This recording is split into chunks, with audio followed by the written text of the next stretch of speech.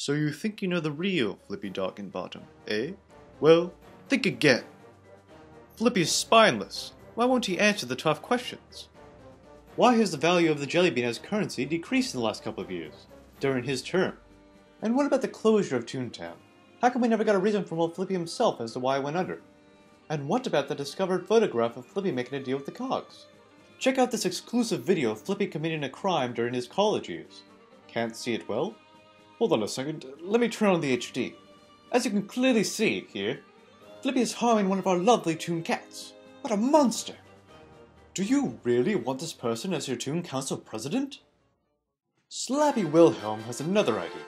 Slappy plans to improve the Toon resistance support and put more beans in ridding Toontown of Cogs, something that Flippy was unable to do all 10 years of his presidency.